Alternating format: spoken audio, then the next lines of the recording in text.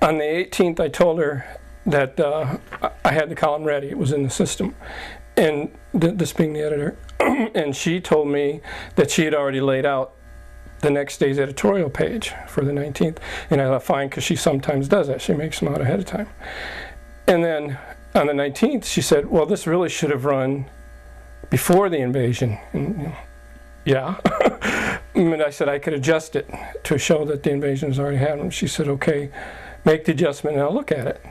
And then it didn't run the 20th, didn't run the 21st, and it just didn't. She kept having reasons for not running it. And then finally on the 25th, after deadline, she came to me and said, it's not going to run. And she said, and these are her words, it's too extreme, too liberal, and it would just piss people off. And my argument was that that may be true, but there are people in the county who think as I do about this situation, and they deserve to have their voices heard. And I also said this is a time when we need as much discussion on the issue as possible, not less discussion.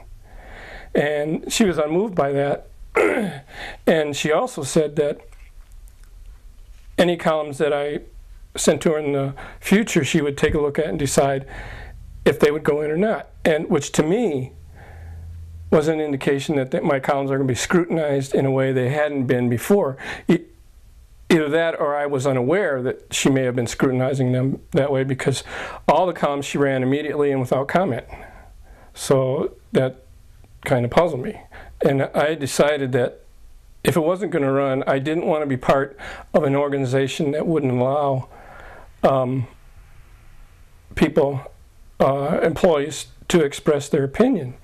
And I thought that was especially wrong when that organization was a news organization, because news organizations, to me, are supposed to be about finding the truth and supporting the First Amendment, freedom of expression, especially when that expression may be a minority expression.